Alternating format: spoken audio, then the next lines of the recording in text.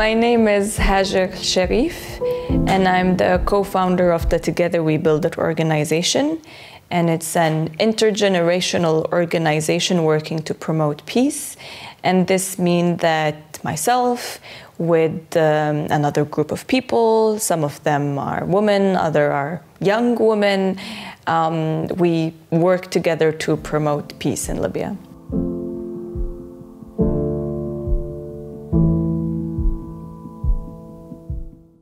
So to answer this question, I need to tell you just a little bit about my background.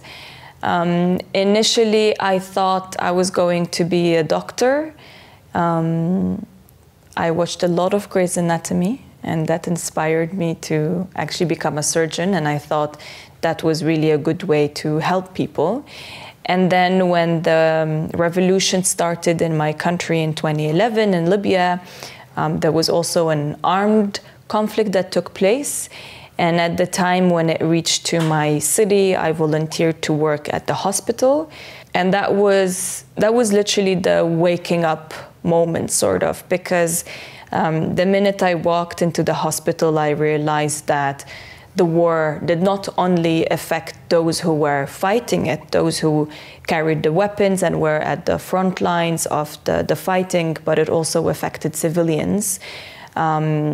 And it was really the moment I understood that there is a lot to be done after a war takes place. And that in order to rebuild, in order to build peace, that will be done by people like myself and like others.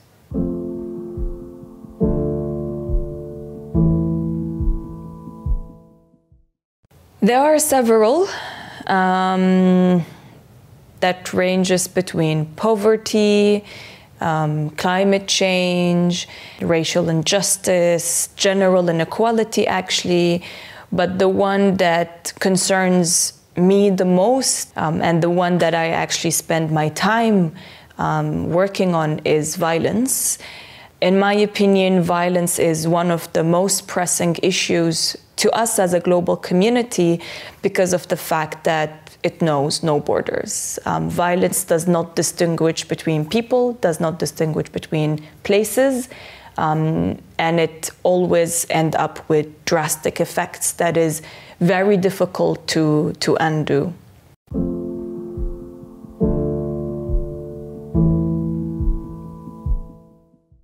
It's a good question and it's a difficult question to answer.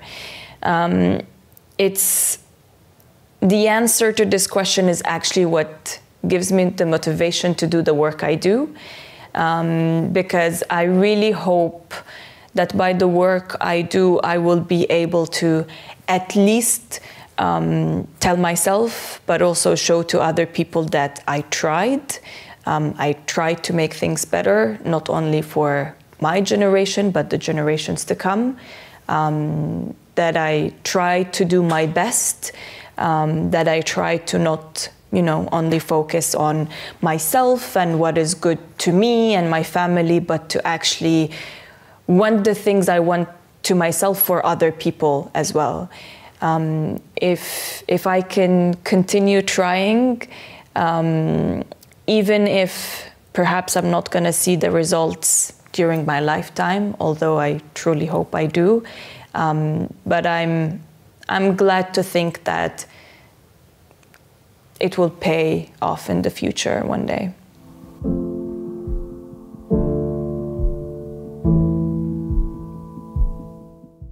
Humanity will always survive, for sure, but it won't necessarily thrive.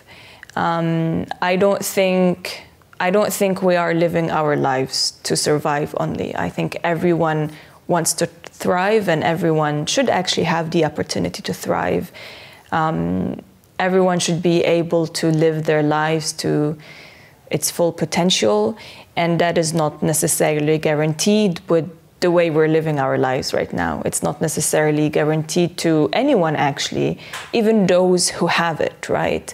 Even if you are someone who lives in a safe, peaceful country, the fact that you have it right now It doesn't mean it will always be like this, but as an individual who perhaps have it all, or have it good to some extent, you should try your best to give that to others as well, or ensure that others enjoy the same.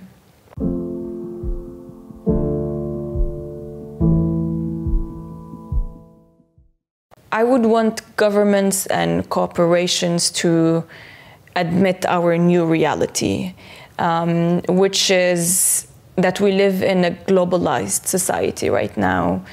Many people talk about globalization as if it's something that we can still control or we can still go with it or not. But the fact is that we are already a globalized community. And this is something I'm quite sure governments and corporations understand, but not always willing to admit. I wish if governments make their decisions knowing that their decisions does not only affect the territory that they control, that their decisions actually also knows no borders in terms of their effect and the indirect effect on other people. And the same applies to corporations, you know. The effect that corporations have on the world generally goes beyond where their headquarters is located. So I would really want them to admit this fact and start making their decisions based on this.